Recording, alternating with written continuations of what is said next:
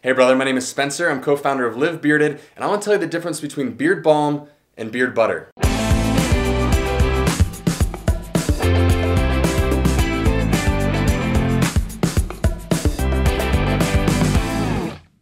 Now these two products get talked about and compared to all the time, and rightfully so. They're both designed to help you style and shape your beard. But there's really a couple key differences that I want to point out, and it really lies in the ingredients. Beard balms typically come with beeswax in the base formula. Now the beeswax is going to help you give you that hold, but if you're not careful, it can leave your beard clumpy, tacky, or hard. So be mindful of how much balm you're using.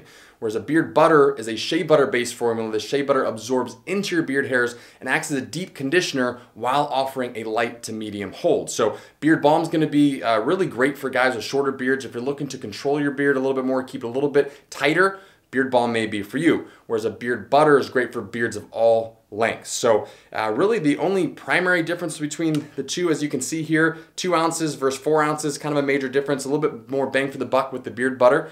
But other than that, both great products. If you have any questions about any of these, about application or anything at all, brother, we're here. We've got a lifetime warranty on everything that we do, so don't hesitate to reach out. You can get us at support@livebearded.com. Let us know how we can help you, brother. So keep it growing, and as always, live bearded, brother.